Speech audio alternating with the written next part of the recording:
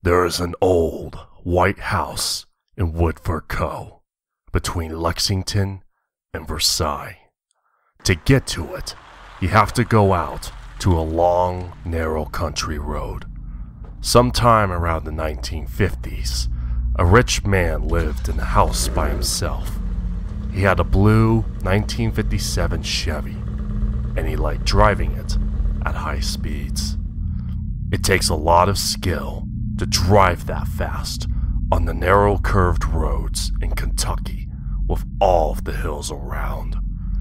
The man was so into it that he started doing time trials on himself, trying to get a faster time with each attempt.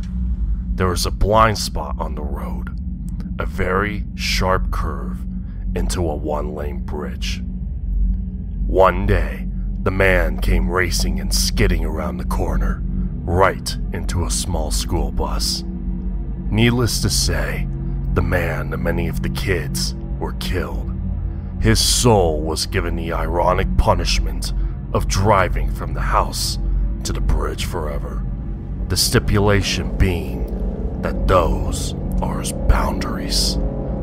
The reason was to serve as a constant reminder of his role in the kids' deaths, making what used to be his pleasure spot a torment-filled reminder in his own death.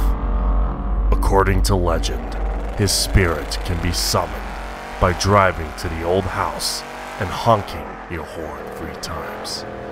That will make the car appear and chase you, trying to crash into you. The only chance of escape at that point is to beat the skilled ghost driver, who knows every hill, twist, and turn of the road, back to the scene of the accident, since the ghost can't cross the bridge.